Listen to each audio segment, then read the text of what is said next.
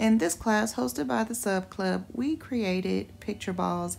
I took a picture of my son and I printed it out on printable heat transfer paper.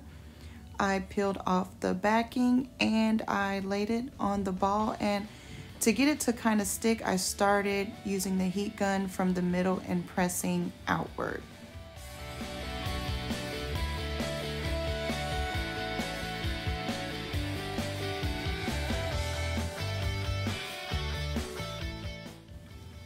The curves can be a little challenging to work with, so I heated it up first and then I started to pull and tug, and I cut slits around to kind of get it to lay down against the ball, and then just heat it up and keep going.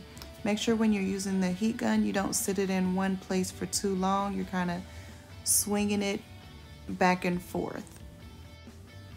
As I got it to lay down, I was able to go ahead and take my Exacto knife and just cut along the seam of the football to slice off the picture to get it fit perfectly.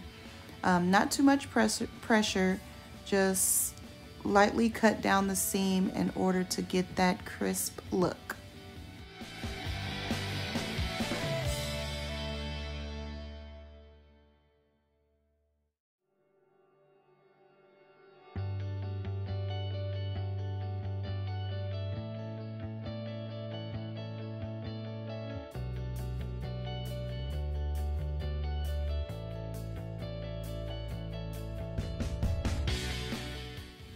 Once I got the picture looking crispy, I went ahead and took my heat gun and went around the edges to lay that as flat as I could.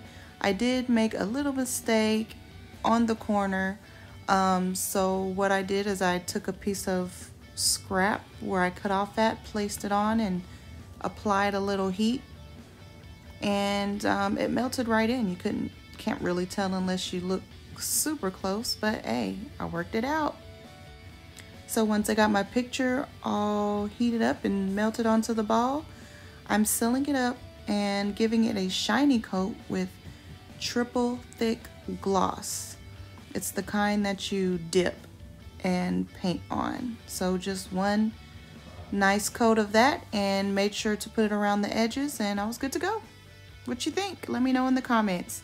Everything that I used today in this video is listed below in the description, so make sure to check it out.